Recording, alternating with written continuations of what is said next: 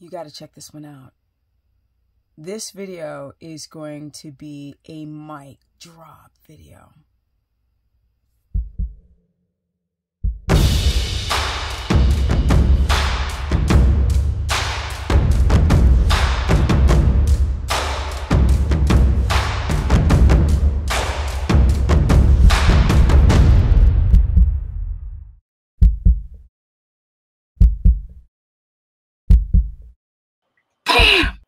What's up, everyone? Welcome to my very humble channel. Now let's get right on into it. Paul Saladino. Now I've got nothing but mostly respect. I know. But he just put out a video with Thomas DeLauer talking about the 5 reasons. Was it 5 things Paul Saladino changed his mind on after quitting the carnivore diet?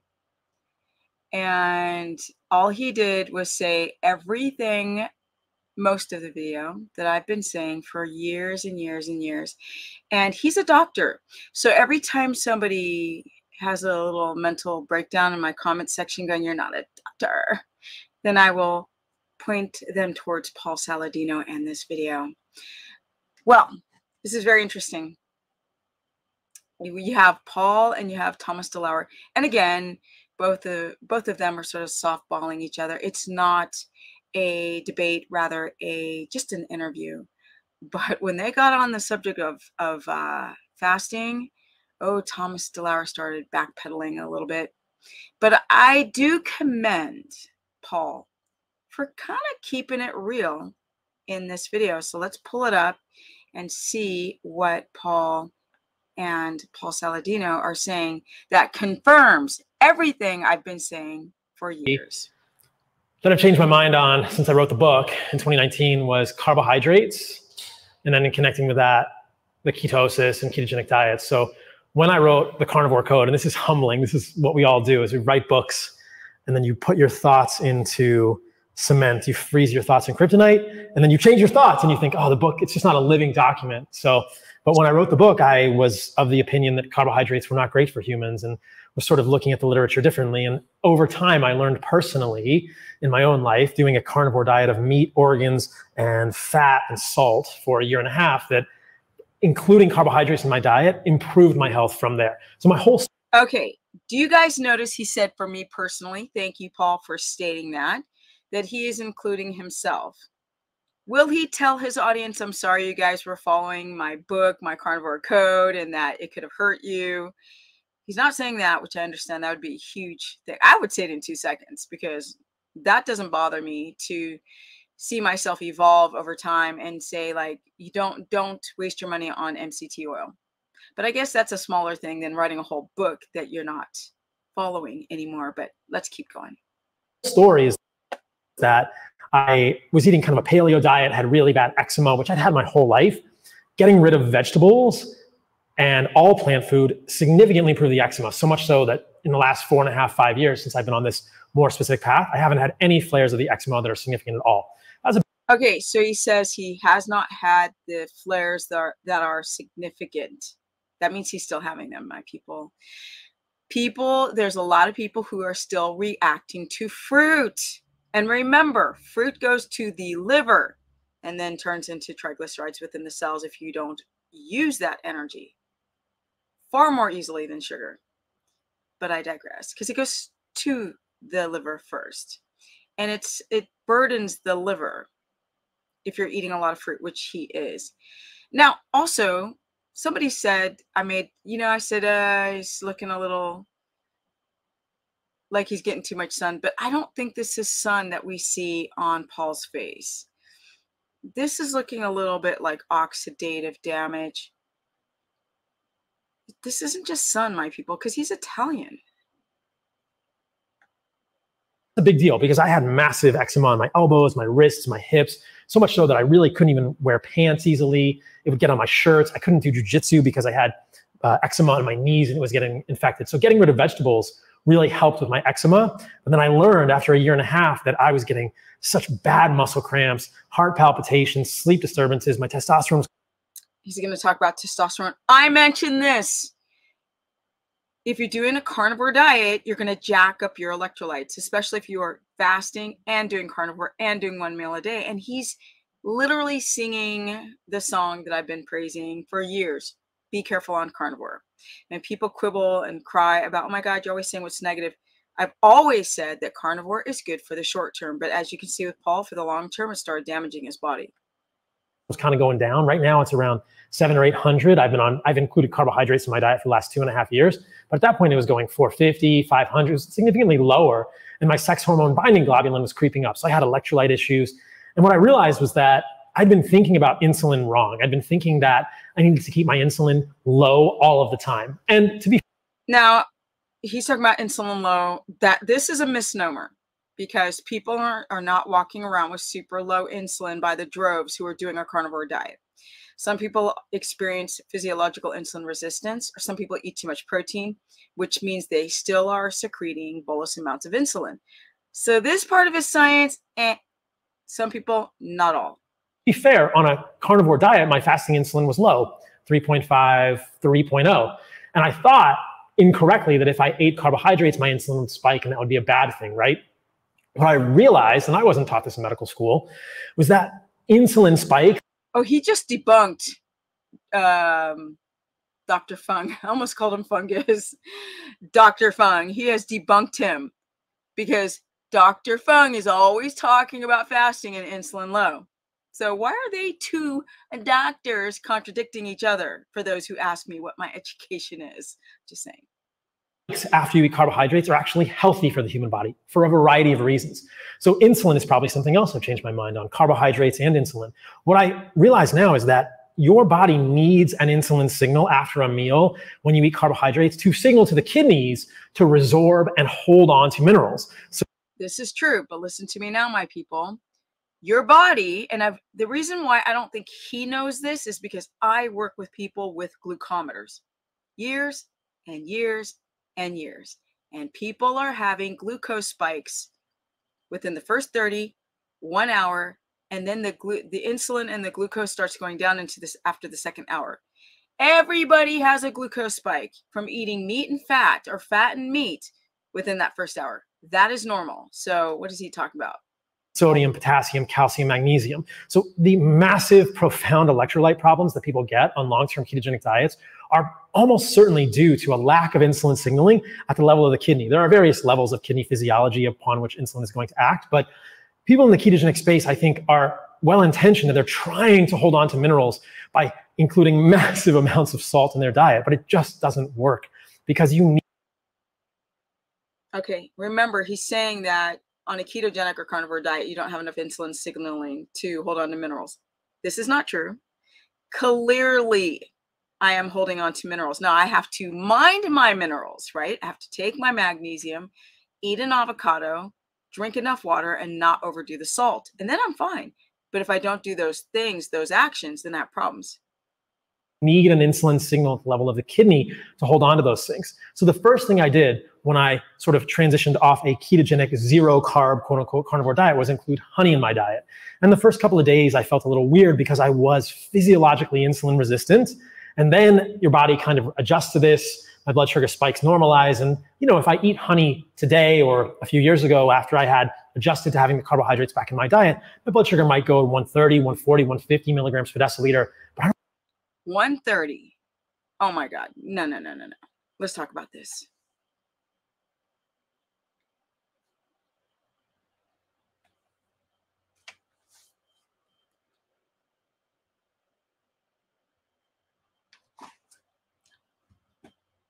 Are you friggin' kidding me? 130, 140, 150, or 160 is dangerous. If your blood sugar is shooting that high because you had some fruit, then you have issues regulating. You are dysglycemic. You are not regulating your blood sugar. Maybe all that fruit, not enough fat. He's not eating carbs. I don't believe he's eating starches. Maybe he is. I don't know. But if you're including honey and your blood sugar shoots up that high on honey and he's that active, his blood sugar maybe should hit 105, not 150, 160. That is bolus amounts of insulin being secreted.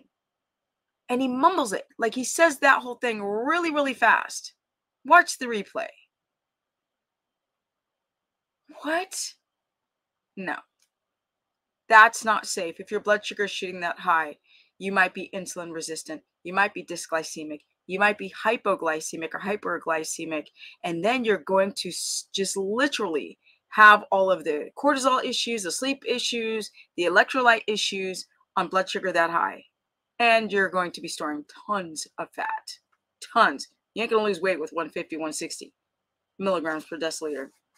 Not unless you're super metabolically strong. And he's got a lean muscle, a lot of lean muscle, and he's very active. Not that many people are going to be as active as Paul is, especially, I think he's at 46 or 48. Context, people. Not everyone's the same.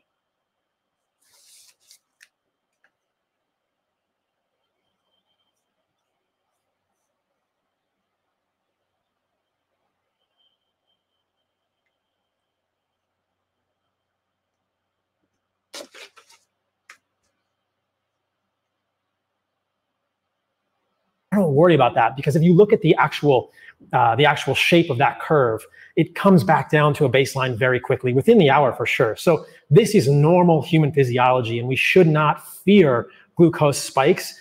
You should not having your blood sugar shoot up to 150, 160 within an hour. That is way too high on honey.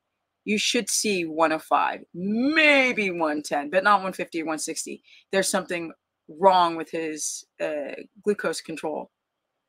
In a metabolically healthy individual, it's going to go up, it's going to come back down. That's normal, and that insulin signaling is healthy. And he didn't say down to what number.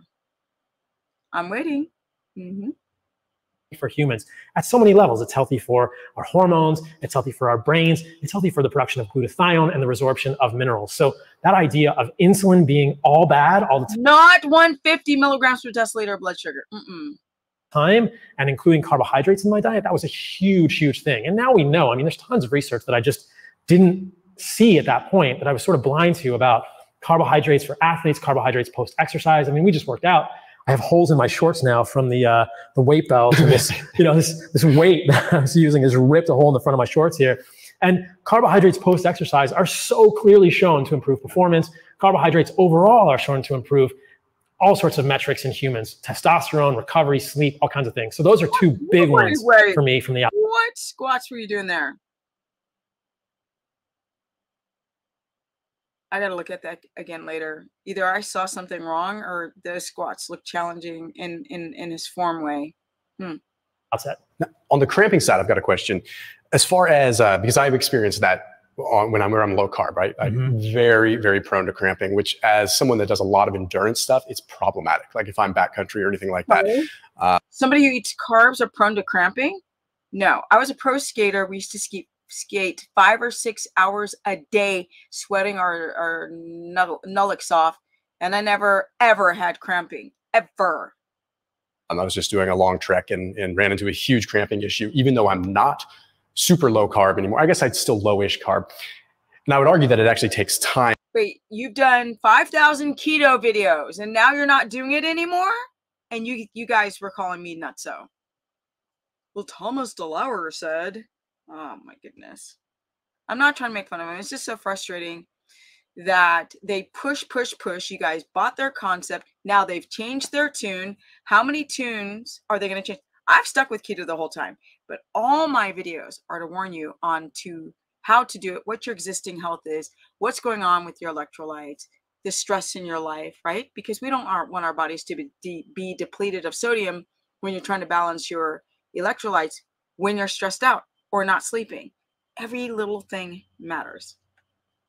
Time to actually like recover from some of that insulin issue that you have with the kidneys. But the question that I've always had, and maybe you know the answer, since protein is insulinogenic, can you get some resorption of the minerals through the insulin? Oh, did you hear them say protein is insulinogenic? All right.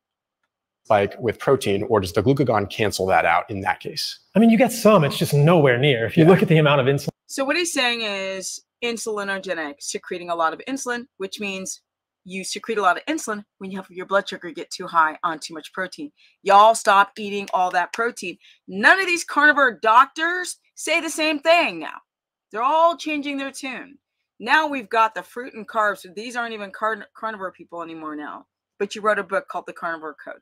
And I'm not trying to trash Paul, because this video, I'm really proud of him for making this video and being more transparent. I mean, I guess he's fully transparent in his own perception, but it seems like he's really saying all the things that really fracked him up.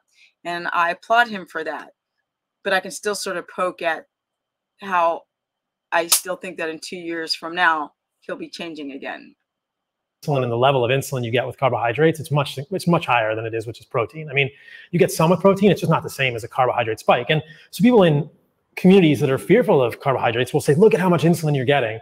And that's good. You know, you need that. And so people understand this also, like when you don't eat carbohydrates, you become insulin resistant. This is not the pathological insulin resistance of diabetes, which is different physiology that I can describe. He's talking about physiological insulin resistance where your blood sugar starts to go higher and higher. Then why has that not happened to me?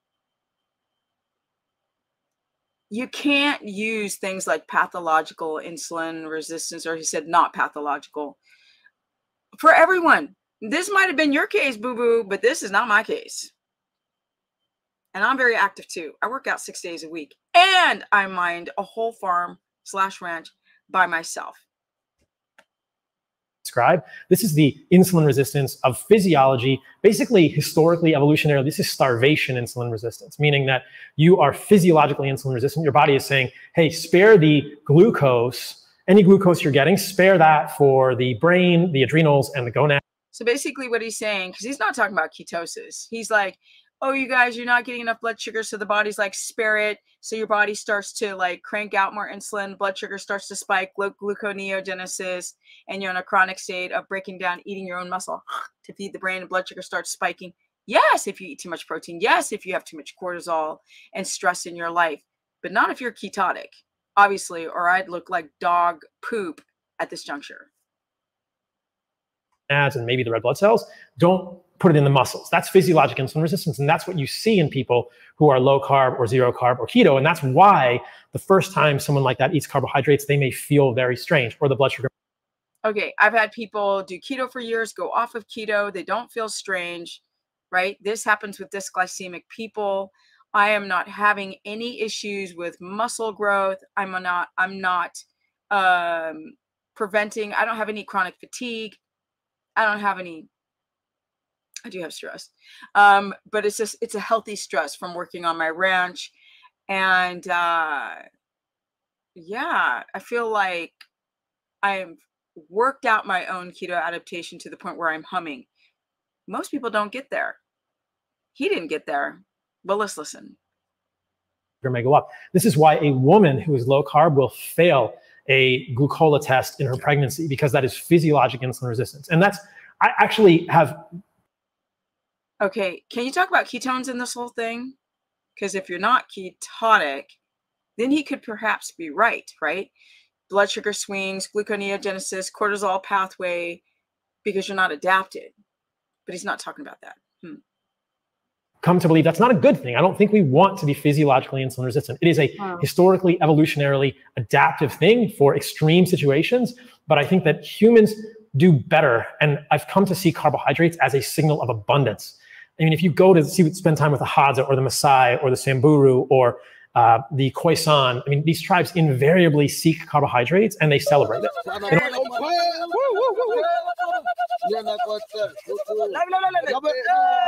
All right. It's the baboon skin. The baboon skin gives me the strength. I thought we were making the fire to cook, but it turns out we were making the fire to bake. For me, what would you do if a man wearing a baboon skin hat? Do you see they have shorts on? Now I went to Tanzania and I was around the Maasai.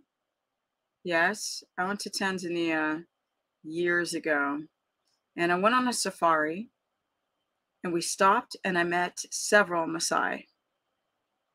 Look at those shorts. They're all ruined by the West. Offers you a newspaper joint in the middle of the African bush. Would you say yes or would you say no? Let me know in the comments. I asked why, when, how, all of the questions. It simply said that it's part of their culture. I don't know for how. Not those shorts, not the newspaper. Our world is changing. But that's the Hadza. If you guys want to see what the Hadza looks like, because I know, and I've been to Tanzania. So I don't know if I've met the Hadza. I was in Tanzania when in my 20s. I'm in my 50s now. And I went on a 4 or 5 day safari where you camp out in the Serengeti up in Nguru.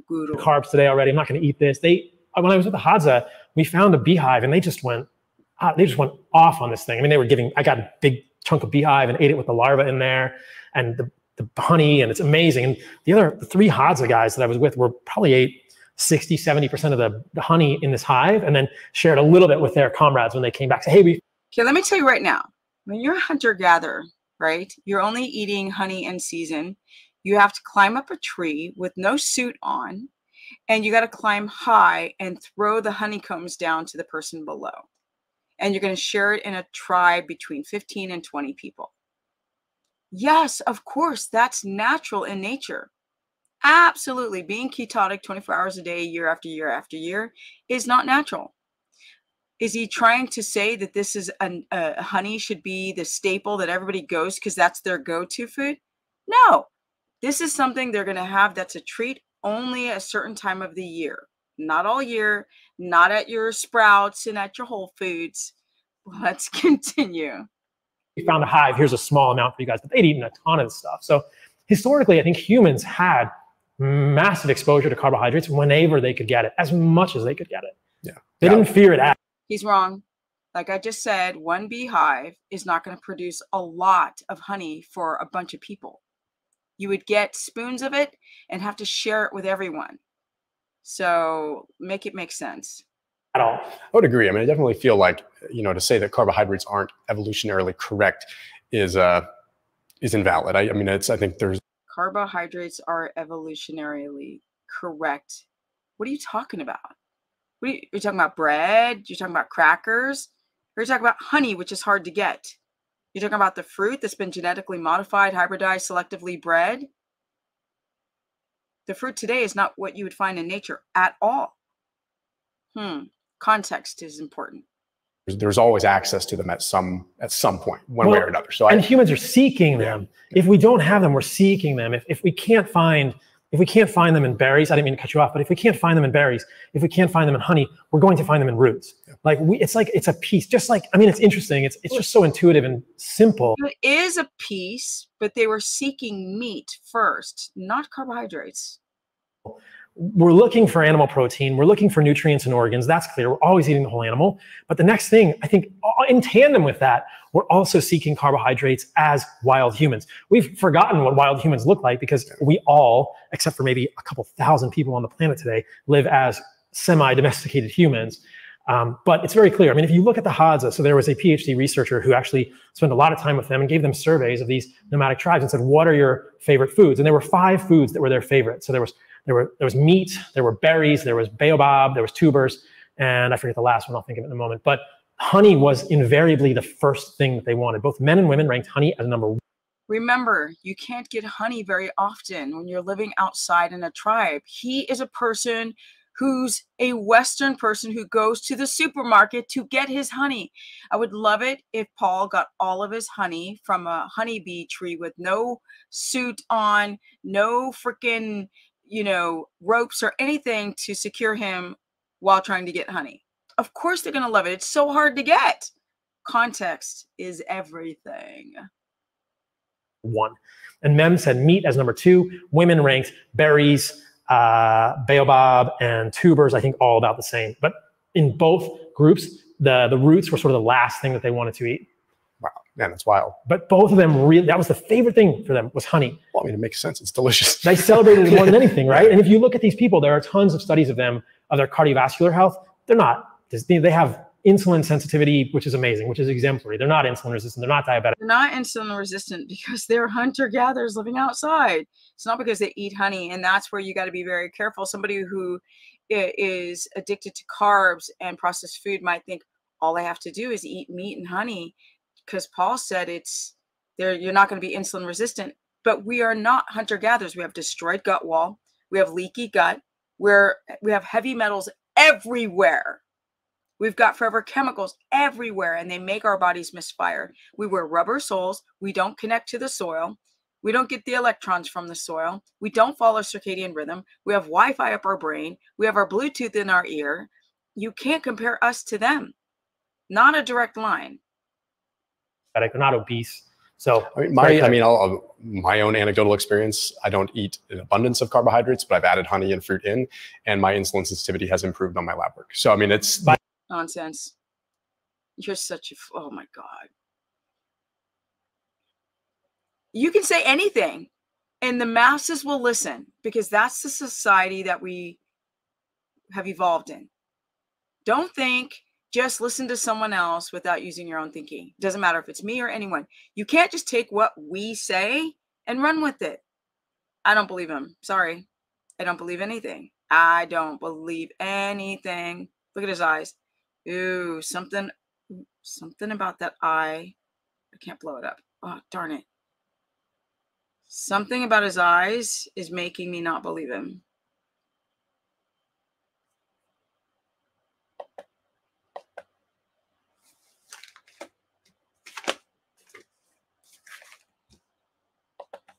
By fasting insulin, which is perhaps the most clear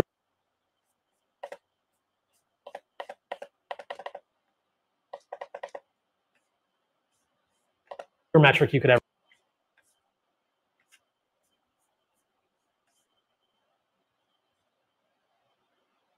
use. That's unquestionably an improvement in insulin sensitivity. All right, so we've got 1 and 2. What would you say the third thing that you've... Fasting, probably, yeah, which is linked. So the literature around fasting and around sort of autophagy is not as clear as I once thought it was. It's kind of murky. And I'm just not convinced, number one, that you need to fast to have... Yay, finally. Somebody who has a name and a lot of followers is saying the thing I've been saying for freaking 10 years. Do not fast. Autophagy. If you look at markers of autophagy, our body is always kind of doing this. Our body is always using ubiquitinization of proteins and recycling them. And there's some evidence that you're doing just as much autophagy when you're eating. There's some evidence that's not enough. Is when you're not. And there are some things that can trigger autophagy or autophagy signals that you're eating, like glucose or trehalose, which is a sugar that occurs in plant foods. Like that apparently triggers autophagy. That's including something in your diet.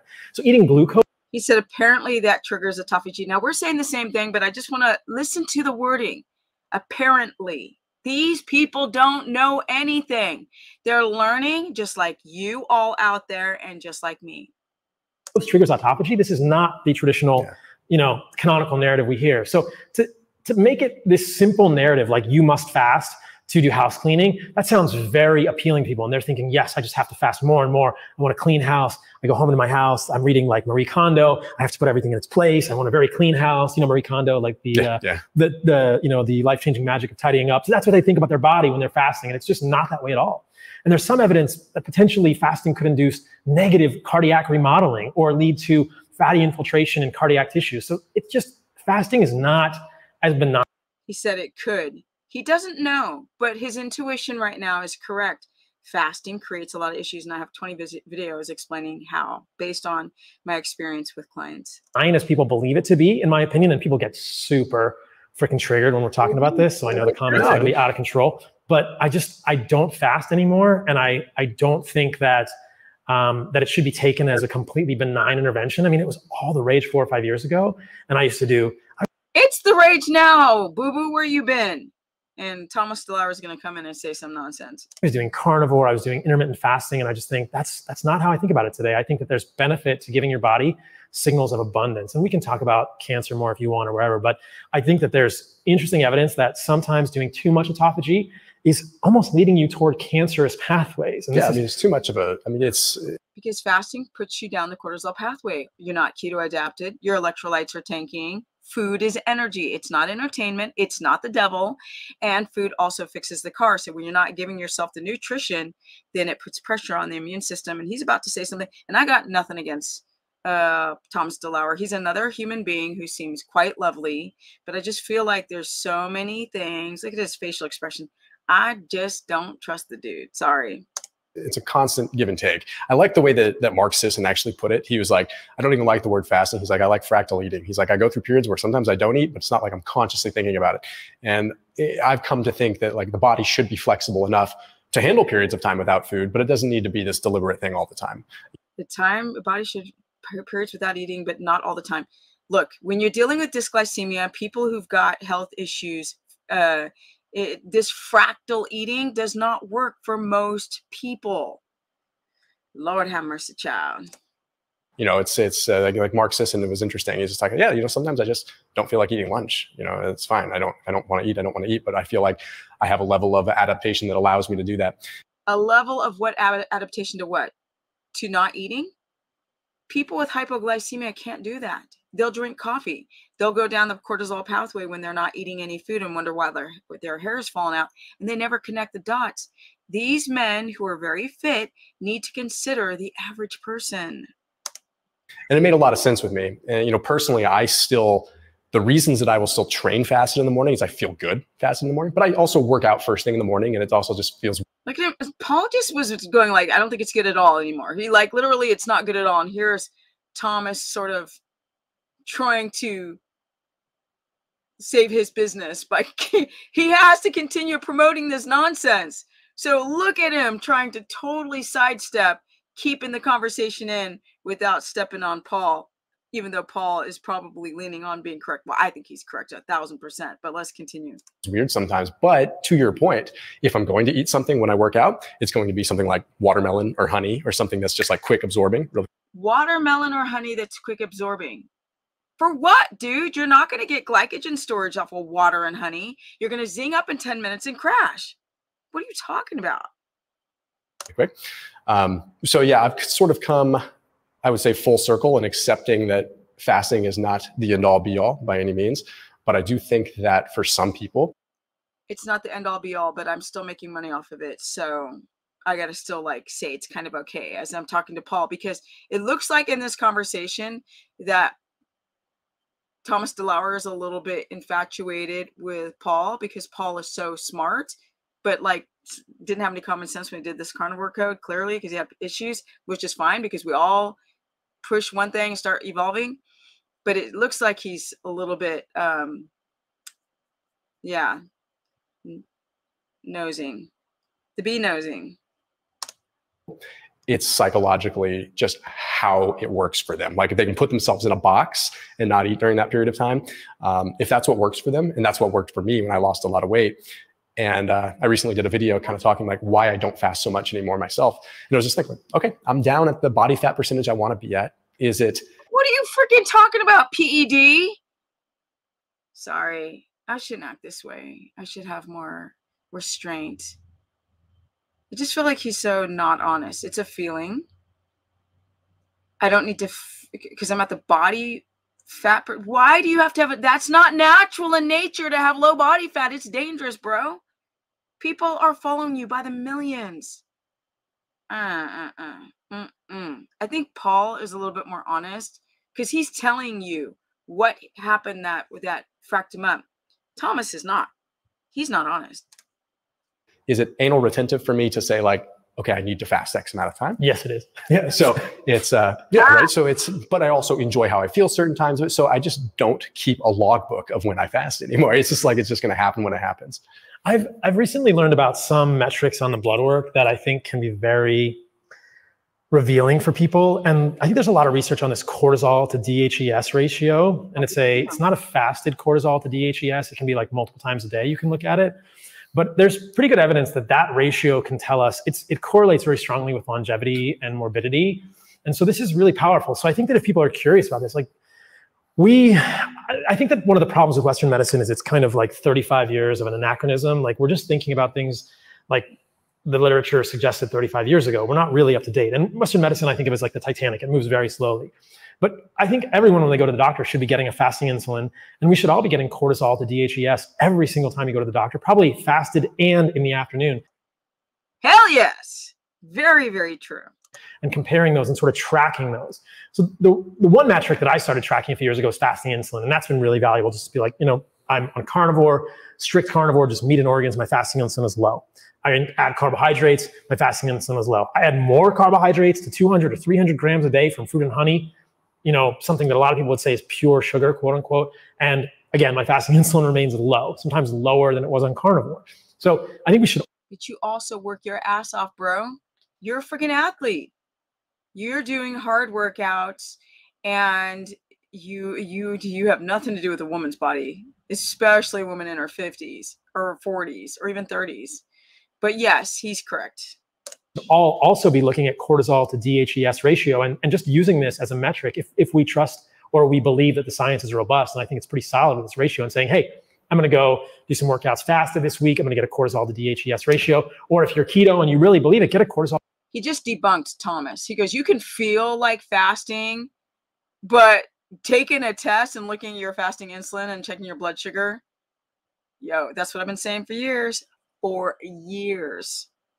All the DHEAS ratio, and then add carbohydrates. That's cortisol and DHEAS. So DHEA is a precursor to reproductive hormones. So we're looking at what cortisol is doing to your hormones, essentially, by doing that ratio. And see how it changes. Because on one side is the cortisol, right? This is a stress hormone. And I think that there's a lot of validity to thinking about cortisol as an aging hormone. There are actually papers published, review papers asking the question, is cortisol an aging hormone? And I think the literature there and the evidence is pretty robust that it is. And you don't want your cortisol to be chronically, tonically high in general. And I think if you look at people on keto, they're going to have higher levels of cortisol.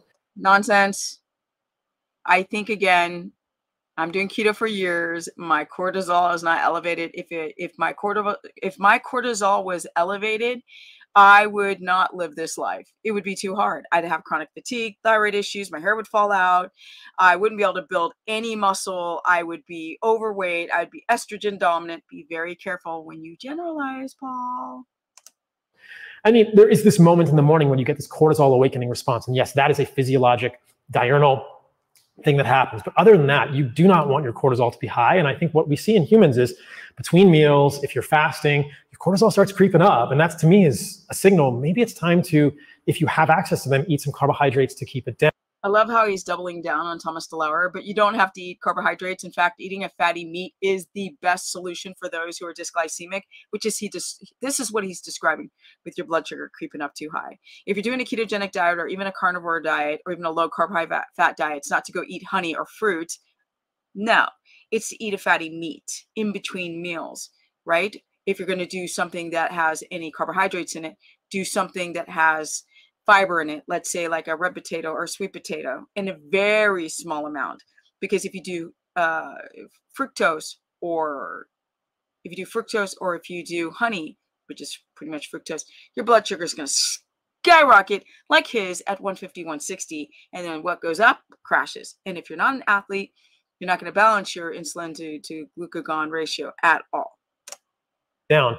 We live in a stressful world. Driving, you get traffic, you have family things. Why are we putting more stress into our bodies? I think that at some level, it's very hard to make an argument for any hormetic. The whole idea of hormesis, I think, is philosophically flawed in many ways, but it's really hard to make a philosophical argument around the benefits of cortisol for hormesis in humans. I mean, it's clearly, there are such strong arguments now that it's aging, that it's pro-diabetic, that it's pro-liver fat. You want to keep this down, and I think that it's very cut and dry just to get cortisol to DHEA. I am so vindicated with this whole concept of fasting. He's saying every freaking thing. And in his intelligence, he's saying it. Doesn't mean he had common sense all the time, but he's a very, very bright person. This is great. And do interventions in your life and see what changes it. And you want to minimize that. You want that ratio to be as low as possible, less than 0.3 perhaps. And because you want your androgens, this DHEAS is a androgen precursor in the human body. You want your sort of sex hormones for both men and women, these androgens for both men and women to be high, and you want your cortisol to be low. And that's pretty cut and dry. It's like black and white. No, that does make something to watch. Yeah. Makes a lot of sense. And that's something that anyone can go get an easy test on. That's a pretty inexpensive test too, if you were to just go a la carte too. Brown, NASA. Now you're agreeing with him. Dude, Thomas, I got nothing against him. I think he's a quite lovely person. But he's a business. He's a corporation. Like, he makes money, and Paul is doubling down. He is not changing. And Paul's going by his own experience of how things went wrong. And that's when he's starting to be more transparent. So I love this, Paul. Keep it going. This fasting insulin, $25, $30 cash. I want to start like a nonprofit and just make fasting insulin free for people or make it accessible, because I think it would change the landscape. I do agree on that. Definitely agree on that. Yeah. All right. So we got 3 now. All right. What's number 4? He's pushing me. So we got carbohydrates, insulin, fasting. I think I would probably say grounding, which is a little bit different. Interesting. Yeah. I used to kind of think grounding was woo and didn't really give much thought to it. And now I think about it every day. And that's another thing. Hurrah. But this has nothing to do why he quit carnivore. The grounding thing is something I absolutely agree with. It works. It works. That means get your feet in the soil, my people. Follow circadian rhythm. Get dirty outside. Yes. And I'm back. Okay. Yeah, this was a very, very interesting video. They go on and on more about grounding in the rest of the video. But like I said, all of them have nuggets. I even think that Thomas DeLauer has some nuggets of information, but I believe he's a corporation. He works with a company. They come with the content together. It's not like he does it on his own. Paul's sort of going that direction, but the thing love about Paul is that he's so intelligent that once he figured it out, I think that if Paul didn't start with pushing the carnivore code and the carnivore diet so hard, then he may have not gone through, he wouldn't have gone through those pitfalls. And then all the people that were following his dietary measures wouldn't have as well. But the good news is that he is now being transparent about everything that he suffered from. And I love that about what he did. Thomas is still going to push his business, in my belief. That's not mean or harsh. It's just reality. So there's been a few people in my comment section, they get super triggered when I do these videos. They're not call out videos, but you guys got to understand, who've never found me before. I get all these people in my consultation after consultation after consultation, after I have a private group, all of these things. People are like, I followed this person and now my hair's falling out. I follow this person, now my histamine and now my tongue is white coated, or now I'm having this pains and symptoms in my spine or my joints or my muscles from oxalate dumping, or now I have this and now I have that, and I have these keto flu symptoms and chronic fatigue, and there are so many things that go left where now I can't eat vegetables anymore from following gurus. So at some point I kept my mouth closed and I mentioned little things here and there, but now I'm done. I'm not coming for anyone. I'm not coming for Thomas. Thomas puts out, just like Dr. Berg, he'll put out some informational videos about the body that are great. But when you start talking about keto, fasting, or carnivore, I'm gone. Sorry. I ain't with it. The rest of his stuff has some good little nuggets in there, but the rest, hell to the knot. But thank you everyone for checking out this video. I'm just trying to show you guys that fasting is absolutely god-awful for the body. Why would you be in a constant state of cortisol without anything to counteract it? So Paul's workouts are very cortisol driven. Your cortisol is going to spike, but he's also into grounding now, right? The fruit thing, no, I'm never going to agree to that nonsense. Genetically modified fruit. You think those huts are eating that? They're not. They're eating some tubers or might pick some berry or some figs right when they're about to drop. But no, they're not going and eating honey every day and going to Whole Foods and Sprouts and all this nonsense to get their honey. So we have to be very, very careful when we listen to a guru's change in dietary measures and don't just follow it, because now I'm getting people eating fruit and it's not helping. It's not. They feel good in the beginning, but then they start tanking again, or their histamine starts getting louder, or their dysglycemia gets louder because they're not, Paul. They don't have good GLUT4 receptor development. They can't clear out that sugar. They can't burn off that fat. They are not estrogen dominant. And maybe I think that Thomas DeLauer is on PEDs. That's just my opinion. Not going to change it. Could I be wrong? Possible. Do I think I'm wrong? Hell nah. Paul's full natty. Natty means natural. He looks natural. He looks natural. This is a natural athlete of a man in his 40s. Good job, Paul. But I do think that the sugar is creating a little bit of that blood sugar at 150 after an hour. 150, 160 looks a little bit like glycation, a little bit in the face. just a little bit, because he's olive complected, my people. Okay, he's olive complected. He's just few shades. I'm really dark right now, but he's just a few shades lighter than me. That makes no sense. Why people are like, oh, he's in the sun, so it's rapid aging on his face. No, I'm in the sun. I am baking in the sun with the horses. I think something else is going on, but that's my guess, and I could be wrong. But I just want to end this video with bravo, Paul. I think you put out really great information in this video. You did not softball it like you did on the other one with Chafee. You nailed it. You hit it out of the park with a lot of great knowledge that I think can help people.